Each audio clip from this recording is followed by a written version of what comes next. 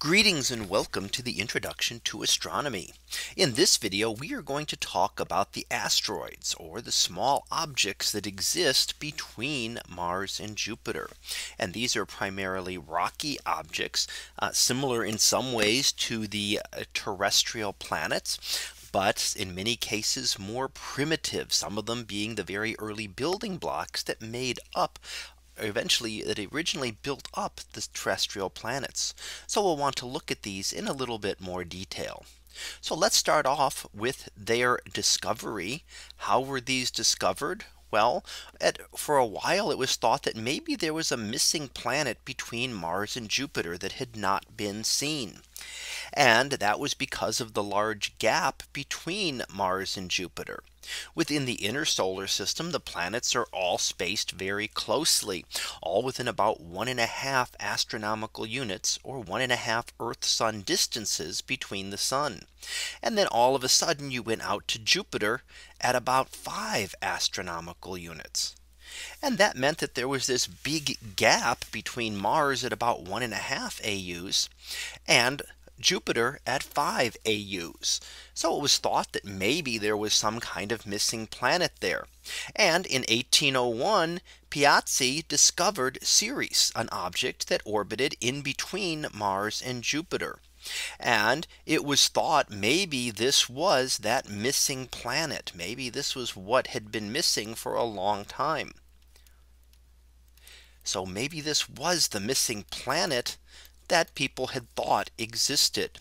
However, very shortly thereafter, several more objects were discovered that had similar properties. So Ceres, which was originally perhaps considered a new planet having been discovered, and in fact not that long after the planet Uranus had been discovered, so thought maybe there was a new planet here. As we found more and more objects, they then reclassified this as the largest asteroid. And of course, Ceres is now known as one of the dwarf planets in the solar system. Now we know of many thousands of objects here, and the vast majority of them orbit between Mars and Jupiter. So let's take a look at those orbits. And what we see is that there are different types of asteroids in different locations. We have the main belt asteroids, where we find most of them, and that is between Mars and Jupiter. So that would be those highlighted in the white here. So they are orbiting between Mars and Jupiter, and those are what we call the main belt asteroids. Most of them orbit in circular or slightly elliptical orbits and travel in between those two planets. Now there are other asteroids as well. We have the Trojan asteroids, which are related to Jupiter's orbit. They're here in the green. And those are Trojan asteroids are ones that share Jupiter's orbit. So they orbit at Jupiter's distance from the sun, 5 astronomical units, and with the period of Jupiter of about 12 years. So they follow Jupiter's orbit, but Jupiter is here, and they are 60 degrees either in front of or behind Jupiter. So they orbit with exactly Jupiter's period, so that as Jupiter moves, they move and stay right ahead of Jupiter or follow right behind Jupiter. So those were a group that happened to be in this stable position. It's a stable gravity well at 60 degrees between Jupiter's gravity pulling on them and the sun's gravity pulling on them. So it's a very stable area, and asteroids that find their way into that section will end up staying. And then finally, there are the Apollo asteroids. Apollo asteroids are those that cross the orbit of the Earth. So you see, while the vast majority of them are out here by Jupiter or between Mars and Jupiter, that there are a few in the inner part of the solar system. Only a couple shown here. But anything that crosses the orbit of the Earth is an Apollo asteroid. And that's one of the ones that we would actually have to watch out for. Those are the ones that have potential to impact us here on Earth. Now, how can we classify asteroids? So we have the C-type asteroids, which are what we call carbonaceous. These are made up of silicates or rocky material. and organic compounds. And recall that organic compounds does not mean life. That simply means that they are carbon compounds. Carbon compounds tend to be sooty, and therefore these are relatively dark objects and harder to find. So they're not reflecting a lot of light. These are important because they are primitive, and that simply means that they have not changed since they formed billions of years ago when the solar system was forming. They are essentially unchanged. And that is important because it gives us a chance to now study those objects that would have at one point 4.5 billion years ago been colliding together to form the Earth. So on the Earth, they all got melted together and separated by densities. Here we're actually seeing those original objects. So it's a chance to be able to study those things that billions of years ago made up the Earth. Now we also see S-type asteroids. These are stony, and they are brighter, so they're easier to see. These are dark, these are bright, and they have fewer carbon compounds, so they're less sooty, they reflect more light, and they're a lot easier to see. When we look at distances, the S-type are closer to the sun. So on average, when we look at the asteroid belt, the S-type asteroids are closer to the sun, and the C-type asteroids, the carbonaceous ones, are further away. Now finally, we also see the M-type asteroids. These are metallic, so they are not primitive asteroids. They are things that have been differentiated because they are solid chunks of metal, which would not have normally just formed. They must have been inside a larger object, which was able to be heated up and differentiated, forming a metallic core, and then likely was broken apart in collisions. So C-type, S-type, and N-type as the three classifications of asteroids. Now when we look at the orbits of the asteroids, they're not random. They're not just spread out throughout the asteroid belt. They have certain areas where they occur. So there are some regions with fewer asteroids and some with more. And we see those gaps here and a couple others here and here, where there are regions where there are no asteroids or hardly any. And these are resonances with Jupiter's orbit. That means that if we look at what's occurring here, for example, right here, we have the asteroid orbits 3 times every time Jupiter orbits once. And that gives us a resonance with them, and that every time Jupiter is back in that same spot, then the asteroid is in the same spot, and they give a tug, an extra little tug, so that over billions of years this area has been cleared out by Jupiter's gravity. There are other resonances that occur as well, and regions where there are far fewer asteroids because of Jupiter's gravity. And this is similar to the gaps that we see in the rings of Saturn. They are caused by Saturn's moons. Well, Jupiter does the same thing to the asteroid belt. And perhaps the asteroid belt formed because of Jupiter's gravity, keeping a planet from actually being able to become dominant there. So how can we explore these asteroids, and what do we see? Well, first of all, they cannot be studied from the Earth. They are far too small to be able to see any detail. So we can detect them, we can see their light being reflected, but we can't actually study them in any detail. So 2 of those that were explored were Gaspra and Ida. These were some of the earliest asteroids explored. And here we can see they look just like small rocks with lots of little craters on them. These were the first asteroids to be observed by a spacecraft. So the Galileo spacecraft, flying on its way out to Jupiter, had to go through the asteroid belt and was planned to go by a couple of these asteroids to give us some images, and our first close-up images and looks at these type of objects. And we can see again that they're very irregularly shaped, so that they don't look like moons or planets that we've looked at before. Everything was always spherical because they were large enough. Now we're actually looking at small objects that are not big enough to be able to pull themselves into a sphere. In fact, Ida here, down here, actually has a moon of its own, a very small object, maybe from an impact, material that was impacted off of it and then never was able to break orbit. So it remains orbiting around Dactyl. So they're small, they're irregularly shaped, and they are heavily cratered. They have been not had any kind of geological activity going on these. Now we've continued to explore asteroids, and we've looked at a few others, and we see here the Vesta is seen by the Dawn spacecraft, which was in orbit of Vesta for a year. So for a year it went into orbited around Vesta and explored it. We see lots of large impacts, so several very good size impacts, not bad considering the size of this object. There are a lot of good size impacts that have occurred. So we've now had some up close looks at not only Vesta, but also one of the dwarf planets, and that would be Ceres. Ceres has also been explored by the Dawn spacecraft. So it observed Vesta, then it went to Ceres. It had enough fuel to break orbit of Vesta and head to Ceres.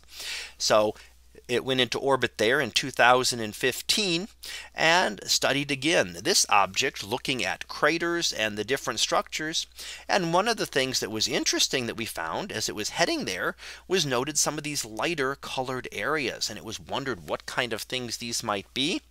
And it looks to be that they are possible deposits of salts, maybe possibly from an impact or churned up from an impact, or things that formed long ago. So something different. You can see they very much stand out from what we see as the rest of the surface of this dwarf planet. Now, one of the other things that we want to look at here is the possibility of asteroid impacts. So what kind of impacts can we get for an asteroid? Well, the Apollo asteroids are the ones to look at. Especially for the Earth, they cross the Earth's orbit, and that makes them a collision hazard, that they have the possibility of colliding into Earth. Sometimes we also call them near Earth asteroids. So a few of these have been explored, and in fact Eros was explored by the Near Shoemaker spacecraft, and that was looking at one of these near Earth asteroids. However, there are many of these. We've cataloged many of them, but there are far more, including many that are just a kilometer or so in size, and these still remain undetected. So there are many of them that could cause significant damage on the Earth that have yet to be detected. So what kind of impacts and results can we get? Well, here's an example of one of these. This is the Tunguska event from 1908. And this is an object exploded in the atmosphere over Siberia and laid down the trees. So the massive explosion laid down trees flat over an area similar to the size of a good sized city. So a major city would essentially have been flattened by this impact, were that to have occurred over a city. Fortunately, it occurred over a relatively deserted area and did not cause much damage. But these impacts do occur and have occurred, here in the early 20th century, and have also occurred more recently in Chelyabinsk. And there, in that case, a 20-meter object exploded in the atmosphere, and that was essentially 30 times larger, 30 times more energy than the nuclear warheads that were used on Japan in World War II. The difference would be, of course, that there was no nuclear radiation or fallout, but the amount of energy released was much larger than even those. So these impacts have occurred, major ones, even within 150 years. Smaller ones that can still cause some significant damage even within a decade or so. Now, one of the major impacts that we look at is the extinction of the dinosaurs. So what is the evidence for that an impact caused the dinosaurs to become extinct? And we've put this back to an impact 65 million years ago. And that changed the climate of the Earth. When you crash something into the Earth, you can throw so much material into the atmosphere that you can significantly cool off the Earth. And this caused an extinction of 75% of the species that existed at the time. So we see some evidence for this. And in fact, here we see off the Yucatan Peninsula in Mexico, we can see the crater remnants of this through a gravity map, where we can see where the gravitational field is a little bit different, where there is material still stuck below that. So we're seeing evidence of the crater remnant still present there. And you can see the coastline here sketched in white of that of Mexico there, and then the impact partially on land, partially under the sea in this case. The other thing that we see is a layer of an element called iridium. And when we look at that, iridium is something that is very rare on the surface of the Earth, but is more common in meteorites. And when we look at that layer, we see that here there is that layer right in between. Below this layer are the dinosaur fossils. Above that we see no dinosaur fossils. So there's a big difference in what we see above and below this layer. And this layer dates to about 65 million years ago. So those are a couple of the pieces of evidence that really convince us that it was a large impact that was responsible for causing the dinosaur extinction. Now, how often do these impacts occur? Well, it really depends on the size of the asteroid. So a bigger object is going to hit us much less often than a smaller object.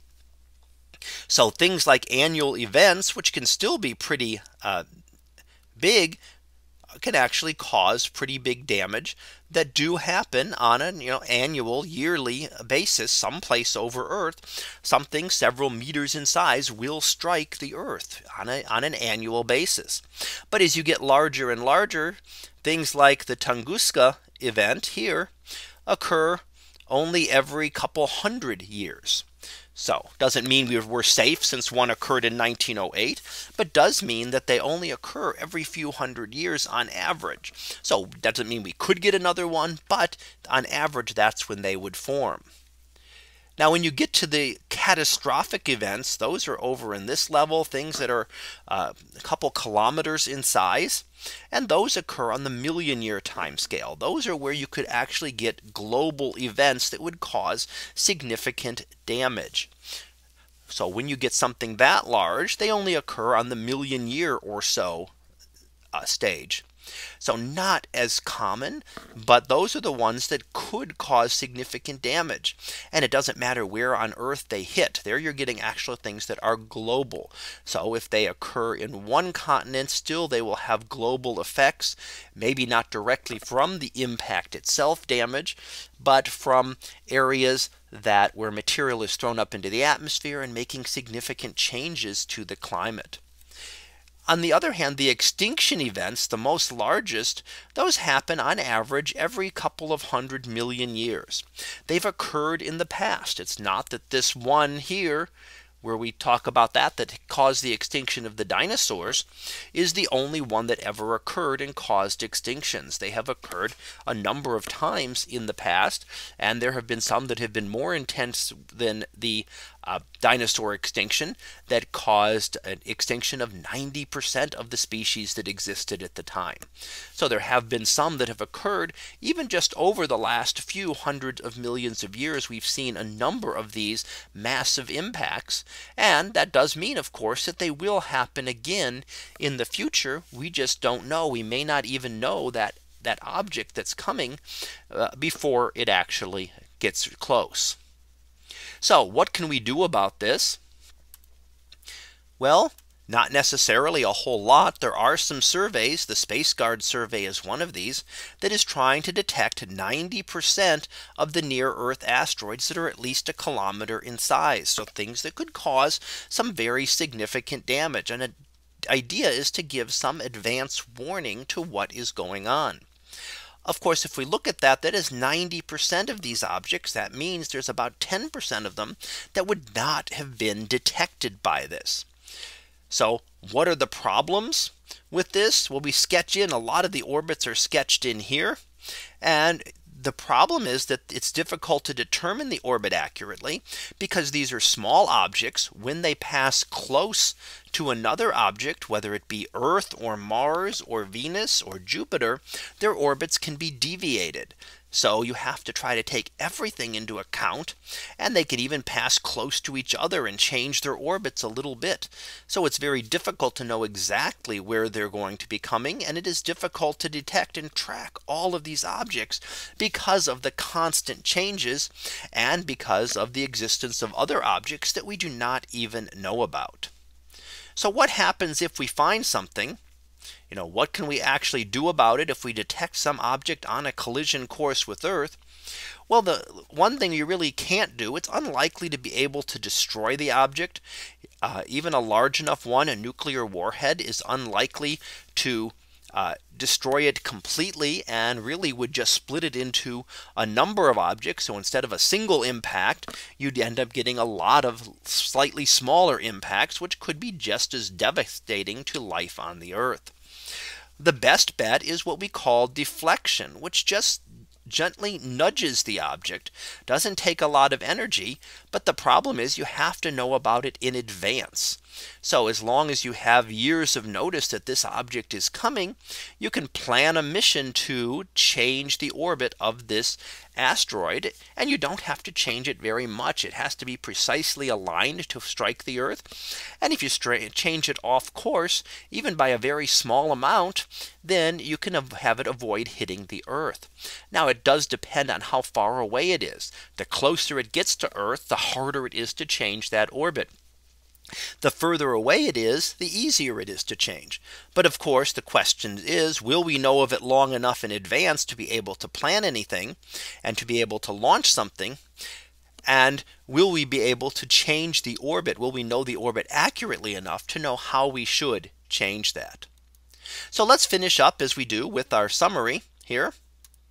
And what we found is, first of all, asteroids exist in different parts of the inner solar system. That we saw that there were three classes of asteroids, C, M, and S type, based on their compositions, what they're made up of. We've looked at several missions that have actually looked at these asteroids up close and studied them, giving us our first good images of asteroids in the last few decades. And finally, we talked about asteroid impacts. These have occurred in the past and will occur in the future. And there are a few things that we can do to try to minimize the effects of those impacts. So that concludes our lecture on the asteroids. We'll be back again next time for another topic in astronomy. So until then, have a great day, everyone, and I will see you in class.